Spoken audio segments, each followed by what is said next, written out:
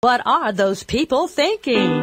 Nuclear hot seat. What have those boys been drinking? Nuclear hot seat. The corium is sinking. Our time to act is shrinking, but our activists are linking. Nuclear hot seat. It's the bomb. Welcome to Nuclear Hot Seat, the weekly international news magazine keeping you up to date on all things anti-nuclear. My name is Libbe HaLevy. I'm the producer and host, as well as a survivor of the nuclear accident at 3 Mile Island from just 1 mile away. So I know what can happen when the so-called nuclear experts get it wrong. This week, we interview Kumar Sundaram, India's nuclear Gandhi, as he concludes a successful 2-week trip to Japan to warn the country about a planned nuclear pact between their two countries and why that's not a good idea. Among Kumar's many activities, he spoke with the media, networked with activists, addressed the weekly protest in front of Prime Minister Shinzo Abe's home, and went into the Fukushima exclusion zone. He provides a chilling first-hand account of what it's like within 6 miles of the still deadly Fukushima Daiichi meltdown. Also this week, we talked with Beverly Kerr, Associate Director of the Blue Ridge Environmental Defense League, or BREDL, and she offers her observations on last week's NUMNUTZ of the Week regarding Southern accents in the nuclear industry. Incredible insights you will not want to miss. Those interviews, plus NUMNUTZ of the Week, will be coming up in just a few minutes.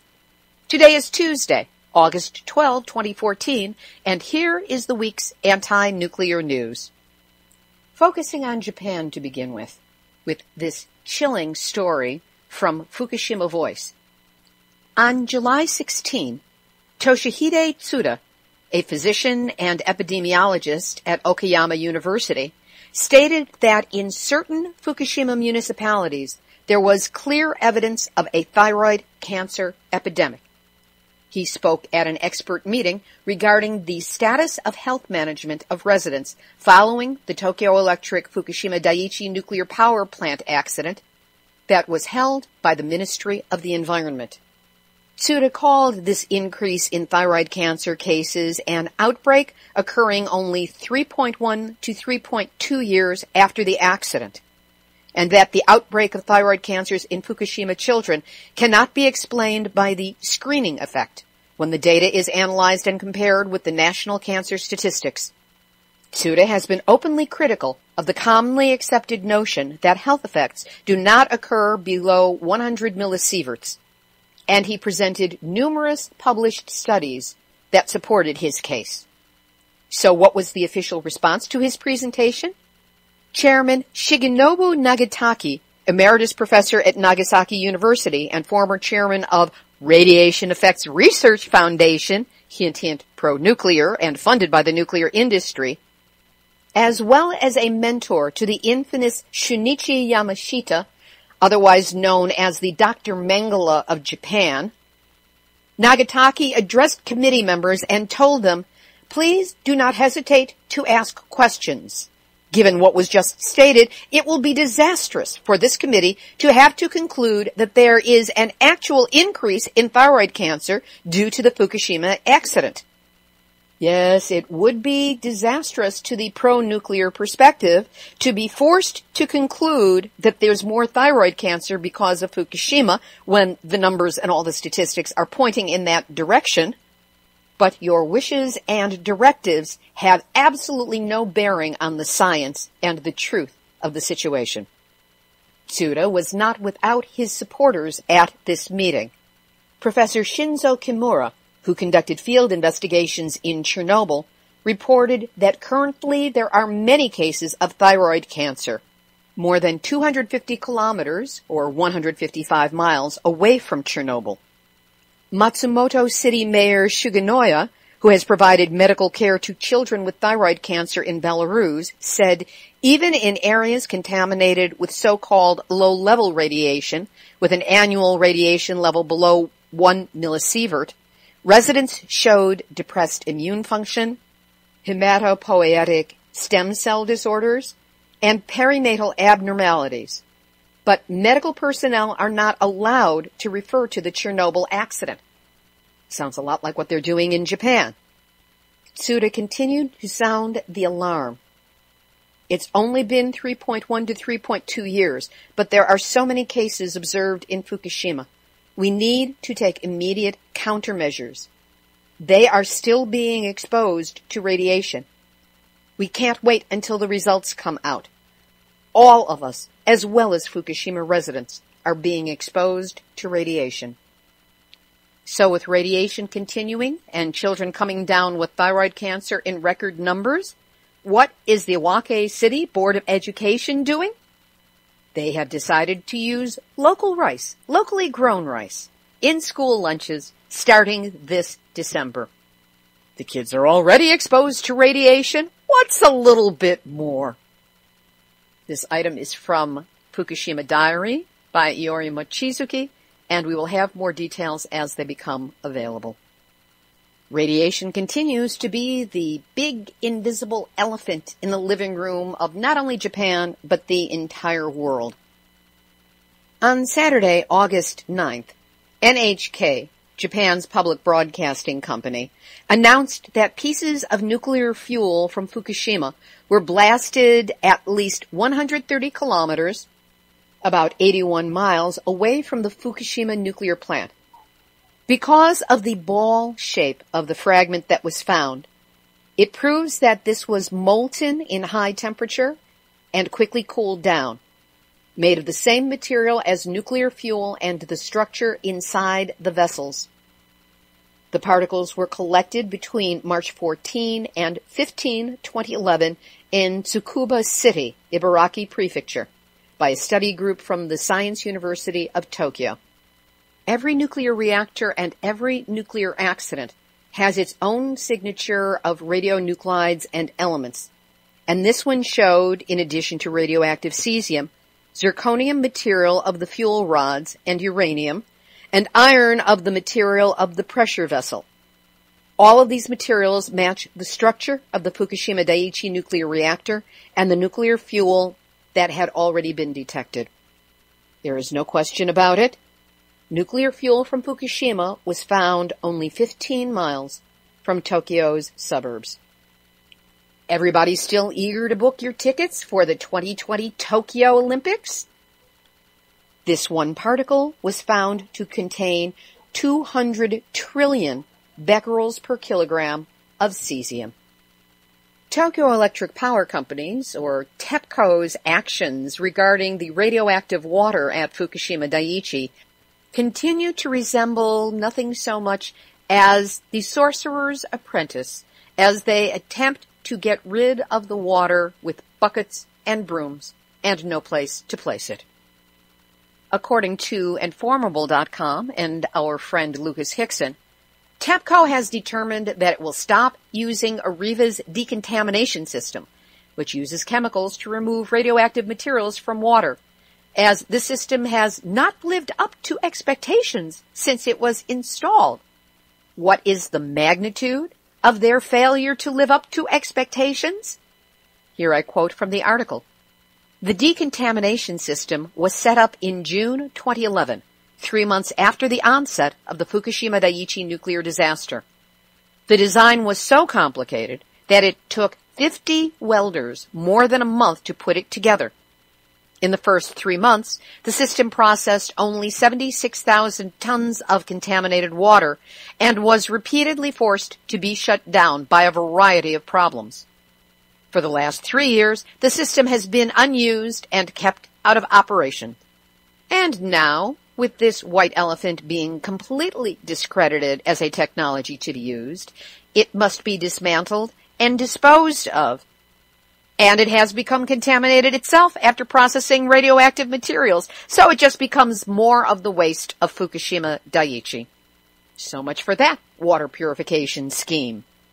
So how about the popsicle fence that's turned more into a slushy or a slurpy or shaved ice at its best?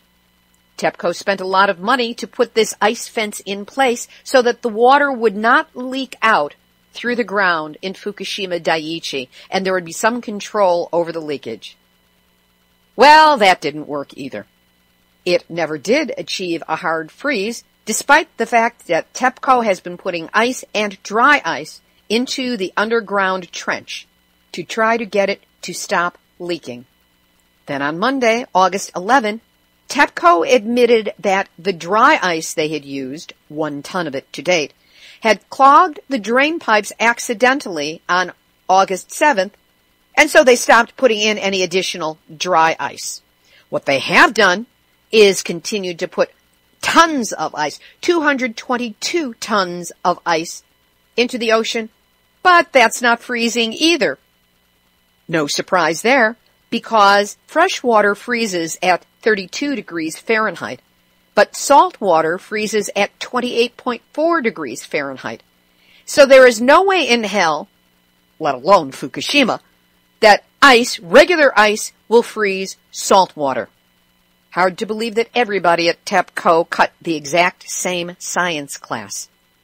So what's an incompetent Japanese power company to do? On August 7th, TEPCO told us they unveiled a plan to dump what they called scrubbed water directly into the ocean, sparking concerns over whether it would be properly decontaminated. Hint, I sincerely doubt that it will be. I mean, Arriva didn't work. Ice Fence didn't work. Why should this work? Now, TEPCO has admitted that it's running out of space to store the contaminated water, and it's also fighting to contain contaminated groundwater under the plant from seeping into the ocean. So its current Rube Goldberg harebrained scheme calls for them to start pumping out the groundwater, purifying it, though we don't know how, and then releasing it into the Pacific Ocean, where it may flow free and swim with the fishes. Experts estimate that between 200 and 400 tons of contaminated groundwater are leaking into the ocean each day. And TEPCO admits that contaminated water is spilling directly into the ocean. But they want to decontaminate it. They just don't have a clue how to figure this out, and they won't even admit it and open themselves up to international input by some of the people we would trust, like Arnie Gunderson of Fairwinds Energy Education. This groundwater going into the Pacific includes high levels of tritium and cesium. In more corporate double talk, one TEPCO official assured the reporters that we would never consider dumping the water into the ocean unless we received the consent of local residents. Excuse me, but haven't the local residents all been evacuated and moved away and not been allowed to return? So while TEPCO drowns in radioactive water with nothing they can do about it, the Japanese government is trying to figure out what to do about all that radioactive rubble and waste and that kind of stuff. Well, the government has offered to double the amount of grants to be paid to local municipalities in Fukushima Prefecture if they accept the construction of temporary storage facilities for radioactive debris produced by the 2011 nuclear accident. Temporary. The half-life of plutonium is 24,000 years. How temporary is it going to be? But Japan's ministers of the environment and reconstruction have decided to offer Fukushima area governors and mayors an offer they can't refuse. They had offered grants worth $1.5 billion, so they doubled it. $3 billion is now on the table.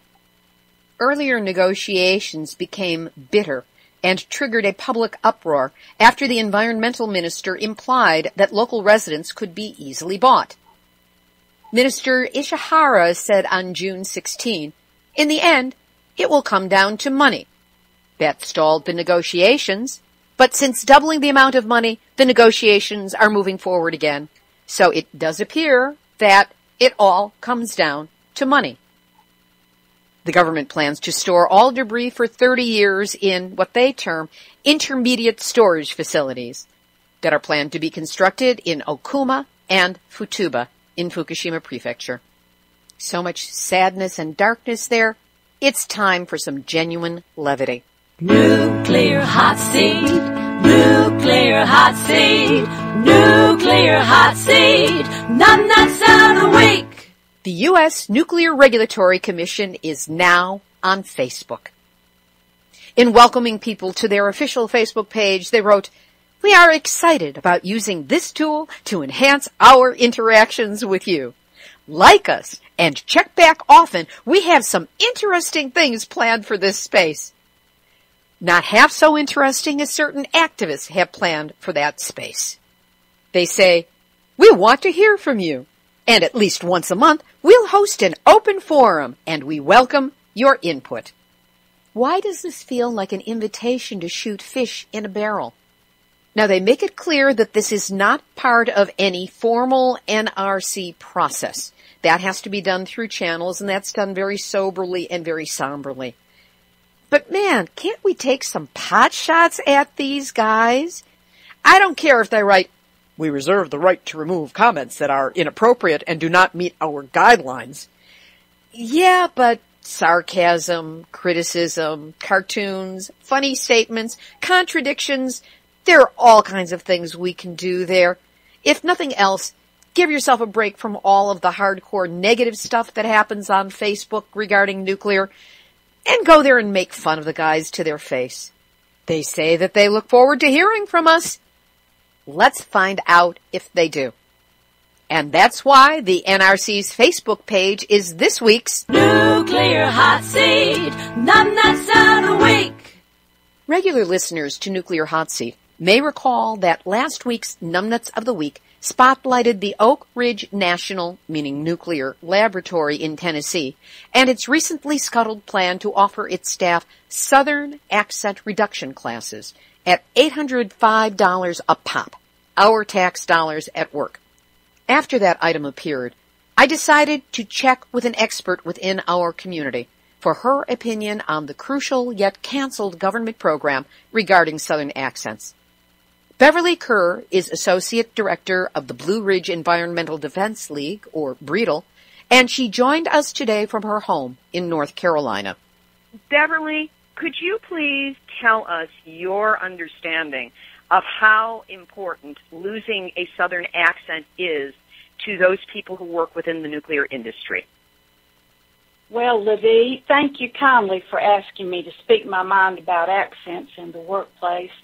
You know, if I could say something directly to these folks, I'd sure have to say that Southern accents are most likely a low priority for most of us when it comes to nuclear concerns. Folks tell me I have a pleasant and calming voice. I surely hope all y'all don't mind my Southern accent.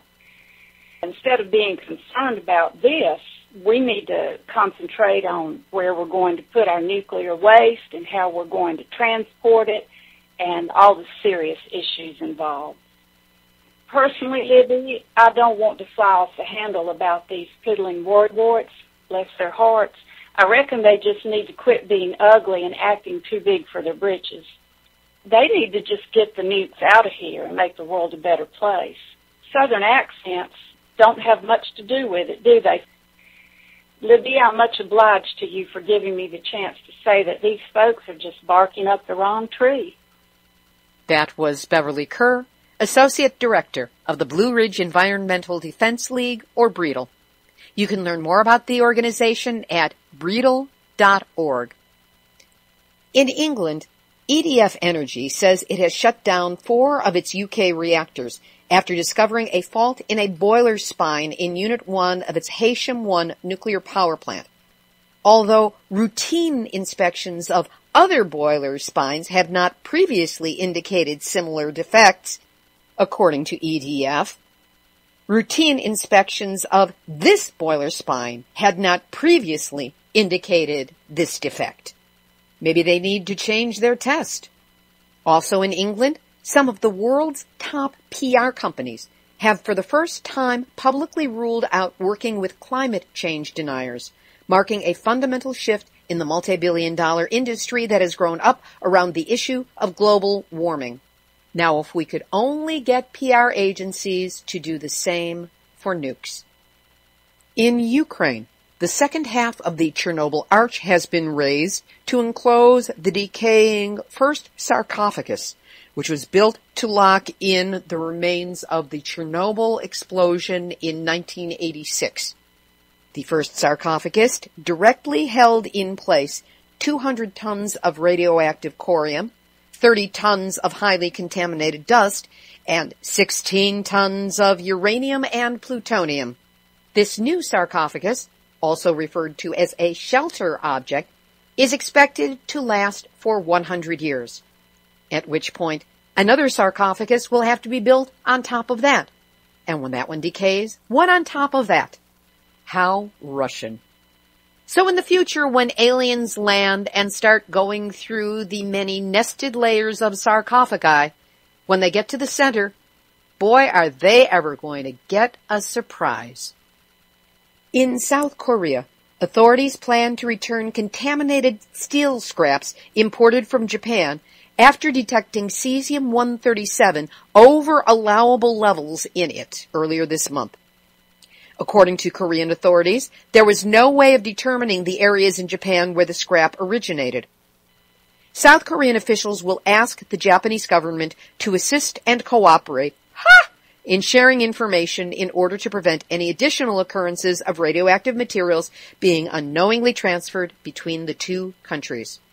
And kudos to a greenroad.blogspot for their exhaustive compilation of information on radiation found in cars and car parts exported from Japan.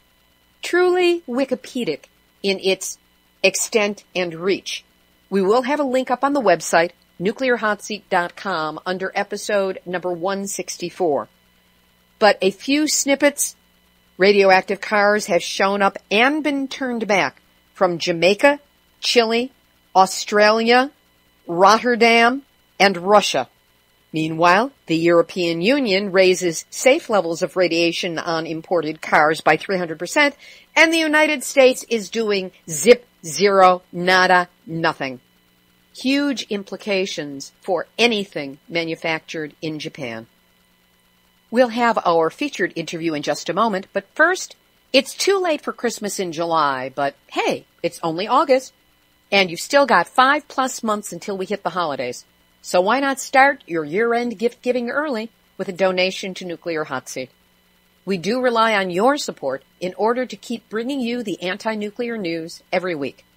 So if you haven't donated in a while, or ever, help us now. Go to nuclearhotseat.com, scroll down on the homepage, and click on the red donate button. It's the gift that keeps on giving all year long. I caught up with Kumar Sundaram in Tokyo as he was getting ready to leave the country after a successful 2-week tour.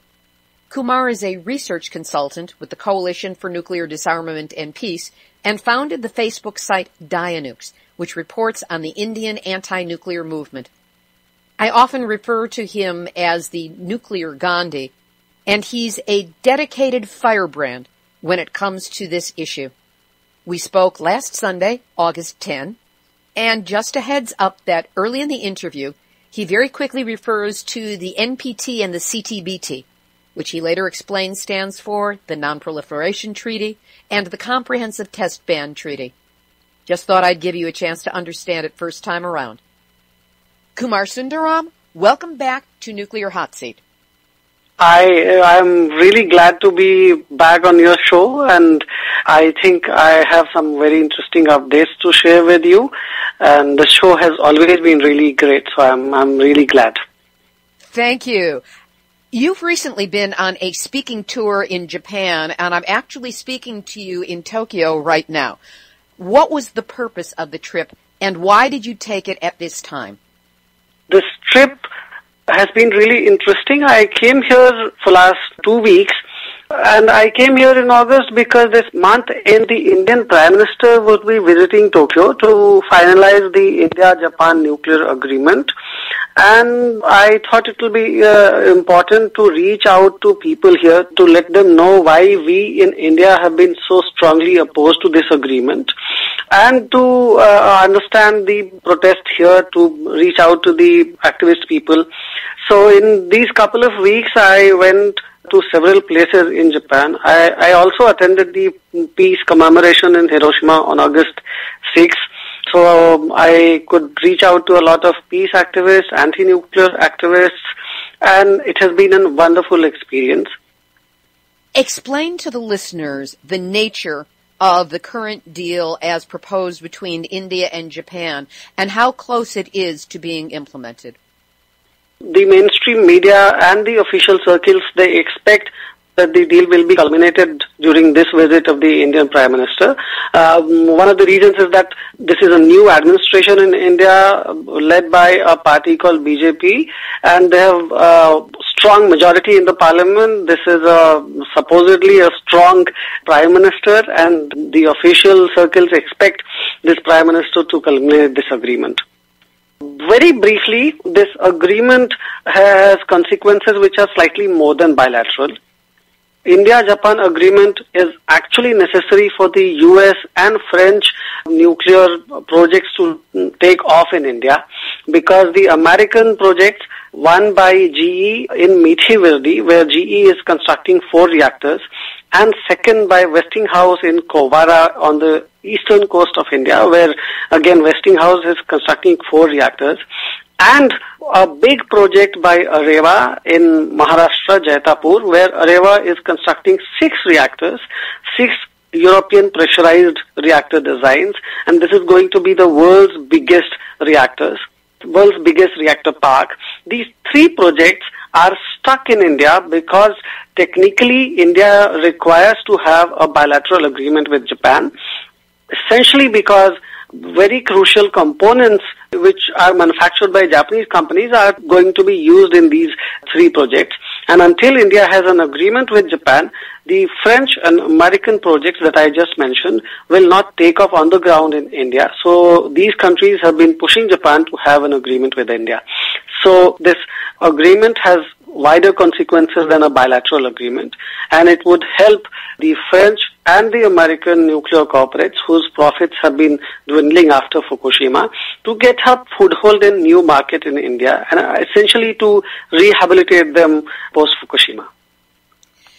How aware of this deal were the people in Japan before you came here, and what has been their response since you have brought this to their awareness? In the Japanese protests, I participated in Tokyo Friday protest last week. This has been amazing protest because ever since Fukushima, people every week have been coming in front of the Prime Minister's residence, in front of the National Diet, and they have been protesting every Friday. I was amazed to see the energy, the diversity of the protest. There were all kinds of people with music, with their slogans, with their posters, people of all ages. So this protest has been really amazing. In the recent weeks, the focus of the protest has been to reverse and to resist the government's attempt to restart these reactors. As of today, all the reactors in Japan are closed down as per the requirement of the new regulator, and the government and the nuclear lobby have been trying hard to restart them. So when I came here, the focus seemed to be on the restart.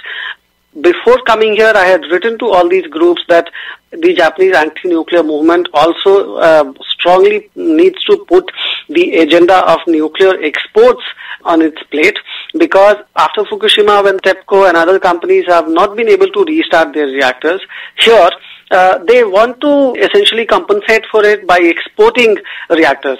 So the Japanese companies now have massive export plans. Japan is going to have an agreement very soon with a number of countries, including Jordan, Vietnam, India, of course, and other Asian countries. This must be stopped because essentially this is a survival plan of the Japanese corporates whose profits are on a constant decline after Fukushima. And I was glad that all these groups welcome this idea. When Friday protests happened this week, very strongly they demanded no to restart of the reactors and a strong no on nuclear exports as well. Realistically speaking, what is it going to take to stop this deal from going through in Japan? Is it even a possibility? I'm still hopeful. When I came here, I met a couple of MPs, Member of Parliament, and also officials in the Ministry of External Affairs. They have a particular division of the ministry which is dedicated to nuclear cooperation. I spoke to those officials and I conveyed the reservations of the Indian civil society before them. I am still hopeful because the agreement between India and Japan has much deeper and wider consequences, and even the people in the foreign ministry seem to be aware of them. But here, my own assessment, very personal assessment, is about how far the Japanese Prime Minister would go personally, because it seems to be his personal obsession with nuclear energy and his personal special interest in having militarist relationship with India. Otherwise, if you look at it, the Japanese administrations have been consistently against this agreement. Even before Fukushima, because Japan has a long-standing policy of not allowing nuclear supply to countries which have not signed NPT and CTBT, and India is one of those very few countries which are still outside the NPT, and India has conducted nuclear tests.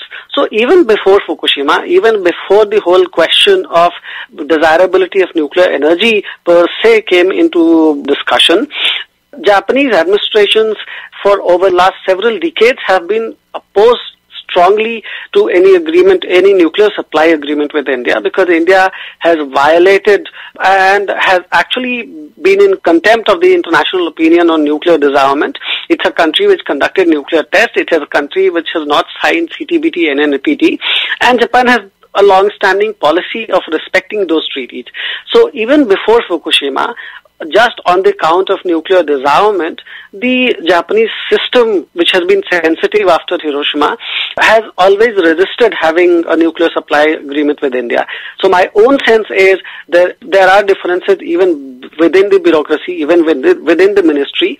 But of course, the Prime Minister's own personal political will might be able to overturn this. So I am personally still hopeful. I asked Kumar for a brief history of the Indian nuclear involvement and also its relationship to the Non-Proliferation Treaty and the Comprehensive Test Ban Treaty. The Indian government conducted nuclear tests in 1974, firstly, and then again it conducted nuclear tests in 1998. It conducted nuclear tests in 1974 by using the nuclear material that it got in 1950s and 60s under the rubric of peaceful use. So it essentially cheated and diverted that material and manufactured those nuclear weapons. What happened was, after the 1974 agreement, there was a ban on India against supplying any nuclear technology to India by the entire international community, including US, Japan, and other countries. And this ban lasted for more than 35 years because India diverted peaceful nuclear, so-called peaceful nuclear material and technology for making nuclear bomb. What has changed in recent years is because the US, France, and other countries have an interest in the civilian nuclear reactor market in India, they have lifted that ban. Japan has still been reluctant because Japan has experienced Hiroshima and India has conducted nuclear tests. It has not signed the Non-Proliferation Treaty, the NPT, Nuclear Non-Proliferation Treaty, and CTBT, which is Comprehensive Test Ban Treaty. So even before Fukushima, and even if you leave aside the nuclear energy question, just on the question of nuclear weapons, nuclear disarmament, Japanese policy so far has been strongly one of denial of nuclear supplies to India because India has conducted nuclear tests. So that has been one part of very strong opposition to any nuclear supply agreement to India. And Japanese system has been built like that for last more than 4 decades. So that is a resistance within the system, and I'm still hopeful that the officials, the ministry, and the differences here in the political system will prevent Japan from having an agreement with India. Essentially, I want to convey that this deal is bad for both reasons. A, because it is rewarding a country like India, which diverted material and still being rewarded even after doing tests. So it's a bad precedent for nuclear weapons and disarmament. So that's one stream of arguments against the deal. The other stream of arguments against the deal is that India is indulging in a massive expansion of nuclear energy. It's pushing and imposing these reactors on its people violently, and the other anti-nuclear arguments. And so the anti-nuclear energy arguments and disarmament arguments, there are two sets of arguments against this deal. There's another thing I wish to cover with you. You actually were able to get very close to Fukushima Daiichi, even though it is technically not allowed. How did you manage to get close, and how close did you get? It's not allowed for general civilians, but obviously in recent few months, journalists have been allowed to go in. Some other people also have been allowed to go in. So with a journalist friend of mine in Fukushima, I was able to go into these ghost towns. I was able to see Itatemura. I was able to see Futaba. And in both these towns, the entire population has been evacuated.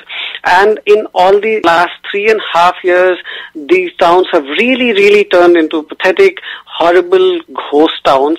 There I could see 3 feet, 4 feet wide grass growing in all these houses that I passed by. The Itatemura station was just there, the railway station, the main railway station, and no train has come there in last 3 years. So this was an entirely disturbing experience. In front of the railway station, there was a newspaper office in which, in the window, the transparent window, one could see the newspaper of 12th March 2011 lying there, which could not be distributed because the entire town had to be hurriedly evacuated. And several other things like that. There would be schools where everything was lying just like that. The children were hurriedly evacuated. So all those pictures that I had seen seen from Chernobyl started haunting me, and it's a similar situation in Fukushima. And people from these towns who have been rehabilitated elsewhere will never be able to come back. So essentially this whole area is going to be like that for several hundred years now. One doesn't know till when. Secondly, I was also able to meet the entire community which was rehabilitated from Itatemura to a newer place called Date Higashi. And I had a longer discussion with the community leader there, Hasegawa-san. He explained the whole trauma of being evacuated and still after 3 years not being able to find a proper way of life, proper life for the entire community. So these people who had their families, these people who had their big houses are now living in one-bedroom sets. These families were joint families and 10 members would be living together, but now they are separated. This has led to immense psychological and social rupture in the Japanese society, which is unprecedented. So I could see that even in much more disciplined, much more advanced society like Japan, I'm comparing it with India, even after 3.5 years, the life of these people who were evacuated from Fukushima has not become normal. These people have still to measure the radiation in their food, and only then they can eat that. There have been small volunteer food radiation measurement center where old women would bring their fruits which they grew in their own kitchen garden or the backyard. And it was really disturbing to see those old women and old men to desperately trying to see if their fruits are okay and they could eat it because it's their trees, they have grown it and so on. And it was mostly old people because young people have all left that area and have gone to faraway places. some old people are still living there because they might be thinking, okay, we have already spent our lives, so anyway, only few years are left and so on. So these were mostly old people in Date Higashi. The community leader, Mr. Hasegawa-san, I had a detailed discussion with him, and he explained the process. He explained the entire trauma. Itatemura is a village which was not too close to Fukushima. Actually, it was one of the places which was further north, and it was farther than Futabamachi and other places. But what happened is the entire decision to evacuate was not well coordinated, and the government left it to the town level administration to decide when and how to evacuate. Now, the mayor of this particular town in Itatemura, he took several days, and the evacuation was delayed by a week. What happened in result was, even despite the fact that this Itatemura place was farther from Fukushima, people here got more radiation dose because they stayed in that radiation zone for more days. So people here received more radiation than Futabamachi. So even in Japan, which is far more better organized than India, where we have seen that the administration is generally much more better. In India, it's a huge country with big population. The administrative system is almost non-existent. So in case of an accident, I shudder to think if this is the situation in Japan after 3.5 years, we definitely not need Japanese nuclear technology, and in fact in nuclear reactors from anywhere. We don't need the nuclear expansion that the government in India is planning, because in case of an accident, we just don't have the civic administration, the entire preparation to deal with the consequences. In our areas, the population is much more dense. The geography, the political system, the administrative system will not allow swift evacuation and rehabilitation, which has not been possible in Japan even after 3.5 years. So that was the feeling that I got in Fukushima. Here's a personal question for you. I saw pictures of you that seemed to be taken in proximity to Fukushima, within the 10-kilometer area. Is that correct? Yes. And in these pictures, Kumar, you are not wearing a mask. You are not wearing protective clothing of any sort. What the hell were you thinking? The journalist friend told if we are going there just for a couple of hours, it's okay to go, and we had the radiation dosimeter with us. So we had this in mind that wherever the radiation dose is high, we'll definitely not go there. And actually this journalist has been going there regularly, so he knew the hotspots, he knew where it's relatively safer. So we kept that in mind.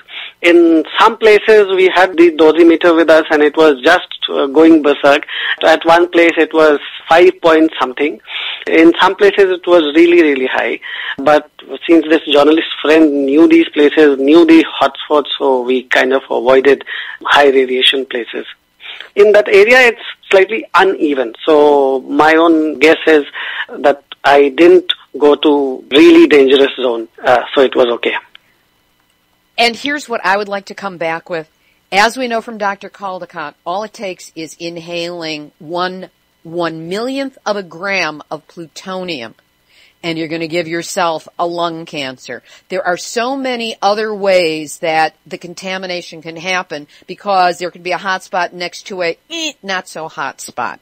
And you are not the only activist, high-level activist, who I have seen and known have gone to Japan and have blithely gone around without any kind of protection. So this is not just for you, but it's for all of them, and it's for anybody who's going there. Would you please, at minimum, at all times, wear a mask? Would you do detoxification protocols? Would you take zeolite? Specifically liquid zeolite if you can get it, to be able to detoxify your body. And Kumar, I'm saying this to you right now. When you get back, put in place every detoxification protocol that you can find. I will send you some that I am familiar with so that you institute this, because Kumar, we need you for the long run. We need all of our top activists for the long run. And if you have exposed yourself in this way and not taken the protections that you might have taken beforehand, at least on the other side of this, do everything in your power to remove whatever might have gotten onto or into your body. I personally would discard all the clothing. Mm-hmm. And I've been told also it's a good idea to discard the shoes because there's more on the ground, because you don't need that in your life, and we need you. You are too important for us to lose for anything related to radiation. I'll keep that in mind. I do think that I went there, and with this friend, I thought, okay, we should go and visit these places, but I know it's not safe at all. So I'll keep your advice in mind, and I'll do likewise. I will send you some detoxification protocols that I know about, okay? Sure. Is there anything else you'd like to say in closing? In closing, I would like to say that we have tried to reach out to many activists here, and when the Indian Prime Minister was visit Tokyo this month end, friends here said that they will stage strong protest, and also we in India would have protest in front of the Japanese embassy in New Delhi. So people of India and Japan, they want good relationship with these two countries. So our protest is not against Japan-India bilateral relationship. We want better relationship. We want people-to-people relationship. We don't want our relationships to be held hostage by nuclear corporates, by the military industry. I have no doubt but that you will have made and continue to make an impact on not only India but Japan because of your efforts over there on this trip. Thank you so much. I hope to keep working and build solidarities. We'll build our strength and we'll move on and we'll strive for a better and safer future for our people.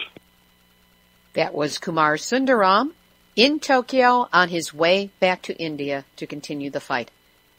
I'll be posting a link to Dionukes, the Facebook group, on our website, nuclearhotseat.com/blog. It's a great way to get in touch with Kumar. Hey, if you haven't read an ebook lately, have I got a read for you. Yes, I Glow in the Dark. 1 Mile from 3 Mile Island to Fukushima and Beyond is my ebook on what it means to find oneself only 1 mile away from a nuclear reactor meltdown while it is happening. Lots of fun, lots of yucks, and don't you dare get emotional. I dare you to not. Anyway, it is available, as I said, as an ebook on Amazon Kindle. They do have free downloadable software for that, so you can play it on any digital device you've got. You can buy a copy of this right now for about the same as the cost of a cup of Starbucks, or, if you want to have the bargain trip, wait until September, when I will be offering it at a really low special price in honor of a landmark birthday. Either way, it's a great read filled with unexpected twists, turns, thrills, chills, and horrors, not all of them nuclear, and you'll be helping to support the work of this show when you purchase it. Again, Yes, I Glow in the Dark. You can find it on Amazon as a Kindle. Activist shout out. The Mama Bears Against Nukes are looking to find someone in Ohio or northern Kentucky who might want to do a monthly vigil outside the uranium enrichment plant at Piketon, Ohio.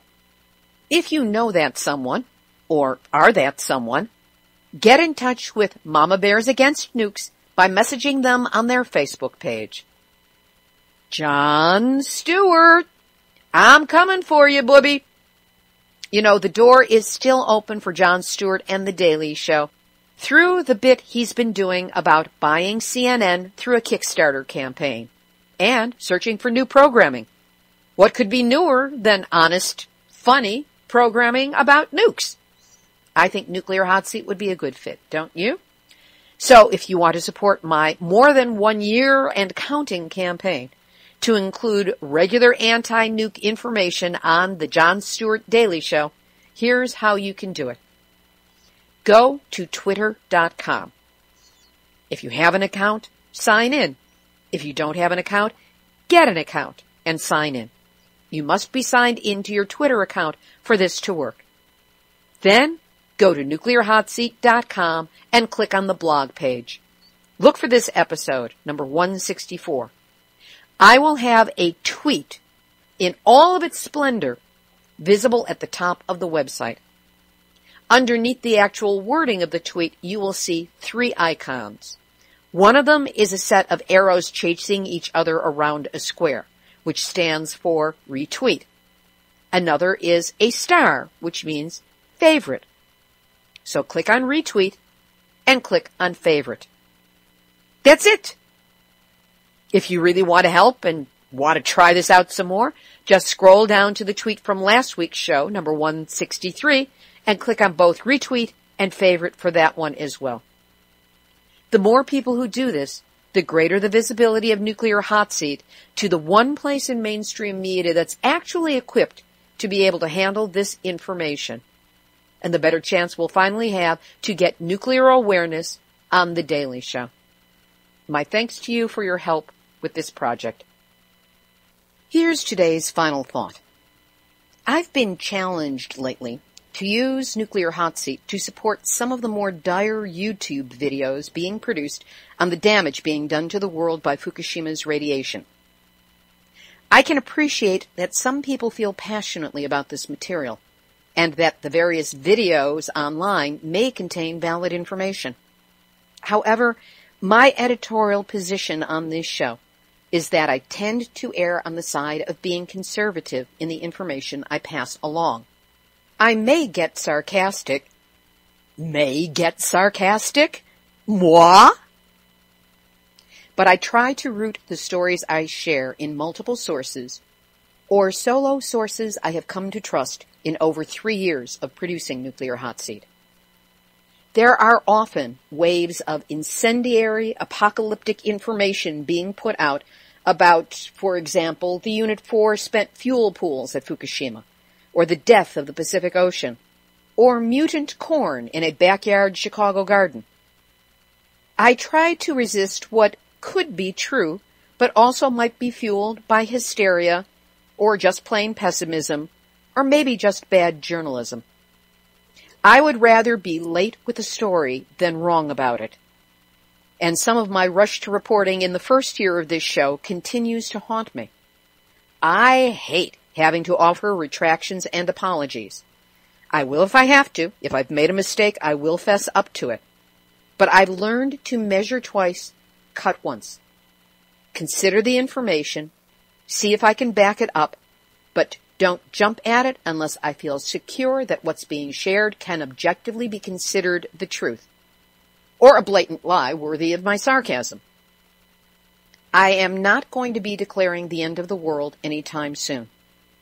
I may at times think that we've achieved the radiational equivalent of the last scene in the first Planet of the Apes movie, and I'm not saying there haven't been some dark nights of the soul when I've thought that we really have done it. But I have lived the hysteria and the fears close up and personal after 3 Mile Island. At that time, I jumped off the nuclear deep end in my heart and soul. It was more than 30 years ago, and I only barely survived. So pardon me if I tiptoe among the expressed terrors and dire predictions and pick the targets that I can manage. Unless I have a direct source I trust, I will never be the first with a terrifying story or prediction. What I will do is continue to attempt to create context, continuity, a record of the history of our movement as it unfolds week by week. I'll track the emotional evolution of our awareness, bring in the human element wherever I can, and I'll also work hard to give support to our movement with awareness, shared information, humor, and internet links, and always, always attempt to keep us in good heart. Of course, whenever possible, I will kick nuclear wherever and whenever I can, as hard as I can, to do the greatest harm to their greed, hubris, short-sightedness, and sociopathology. As for the rest, I'll go walk my puppy. This has been Nuclear Hot Seat for Tuesday, August 12, 2014. Material for this week's program has been researched and compiled from ENEnews.com, Fukushima Voice, FukushimaDiary.com, and our friend Iori Mochizuki, NHK, the American Chemical Society publication Analytical Chemistry, Informable.com, and our esteemed journalistic colleague, Lucas Hickson, AFP, Asahi Shimbun, the U.S. Nuclear Regulatory Commission, Reuters, TheGuardian.com, News1130.com, agreenroad.blogspot.com, TEPCO, World Nuclear News, and the ever-vigilant, ever-aware, and totally fabulous Nuclear Hot Seat Facebook community. I invite you to join us, friend us, and also tweet to Jon Stewart about us. Theme music written by me, sung by Mary Lee Weber. Looks like Weber, sounds like Weber. Nuclear Hot Seat is syndicated by UCY.TV and is also available on airprogressive.com. Our archive is available on iTunes. You can subscribe under podcasts or on our searchable website, nuclearhotseat.com. Nuclear Hot Seat is the activist voice on nuclear issues, so if you have a story lead, a hot tip, or a suggestion of someone to interview, send an email to info@nuclearhotseat.com. Please use the email. Facebook tends to get lost. We are copyright 2014, Libbe HaLevy and Hardestry Communications. All rights reserved, but fair use allowed for not-for-profit groups, blogs, and websites. You have my permission to reuse granted as long as proper attribution is provided, meaning my name and the website. If you are a for-profit member of the media, hey, let's have a conversation. We're going out this week on music from the not-yet-hit Broadway show, Armageddon. Music by Grady, lyrics by me. With the USS Reagan sailors going to court against TEPCO next Tuesday in San Diego, which is where I will be, I thought it would be a good time for us to visualize what it is that we want. That's why I see, that's why there's me, that's my part. Listen, Dad, 'cause you gotta know. Dump all your fear, write something clear from your heart. My inner voice whispers, believe and you'll grow. Because you see, it's how you see that makes things so.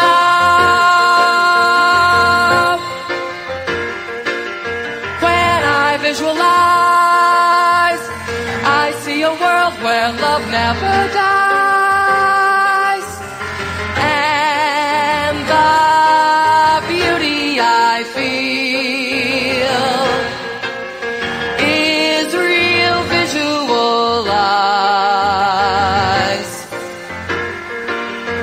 When I visualize, I see a truth that conquers the lies, and the magic we need is free visualize.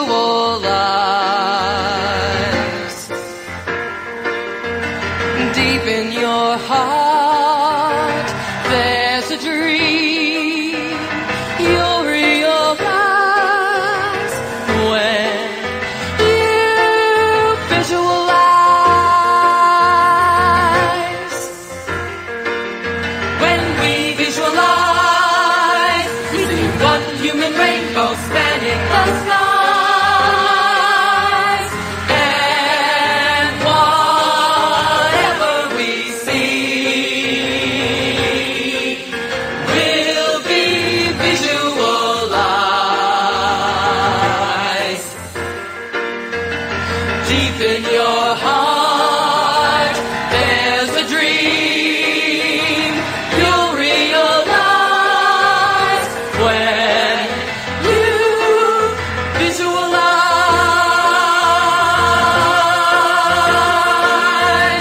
Visualize.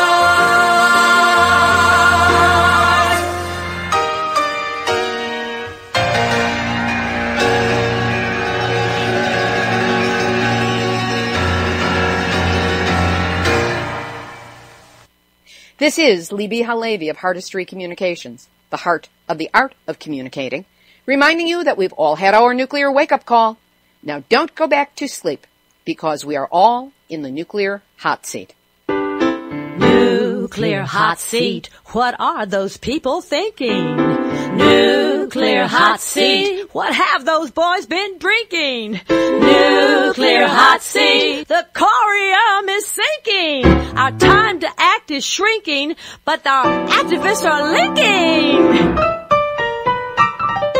Nuclear hot seat. It's the bomb.